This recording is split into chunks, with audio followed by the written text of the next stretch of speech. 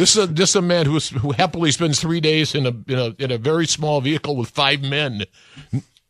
I mean, do I really need to enter into this? But the best part of it is they came home early because it was enough already.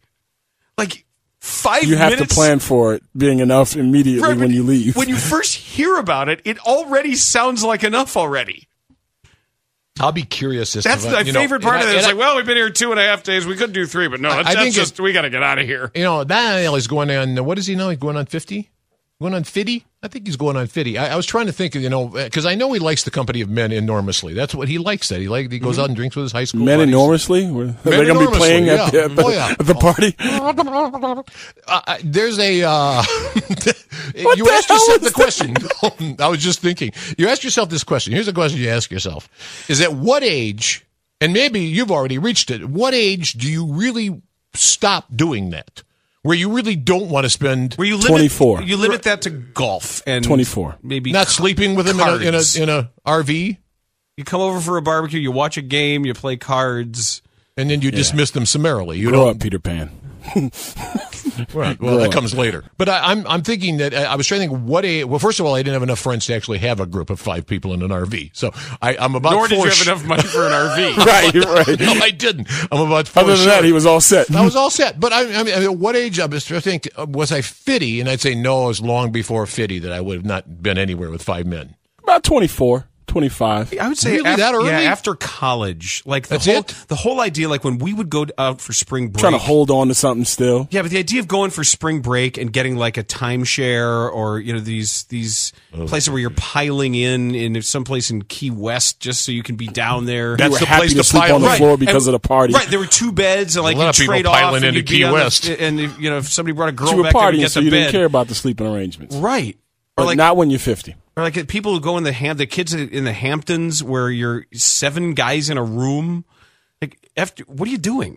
Looking for the de facto cream of the class? They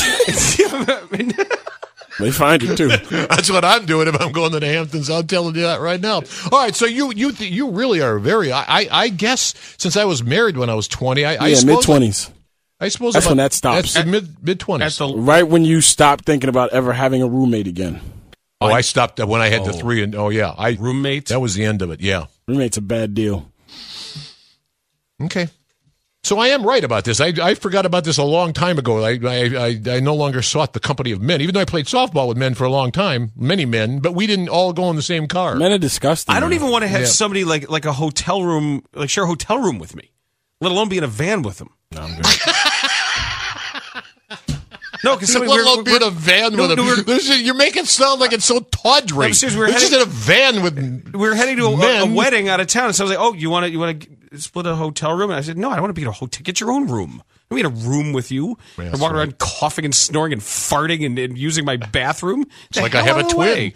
I don't. No. Okay, so I'm okay then. So when I look at it and say. Yes. Just like, we got to go.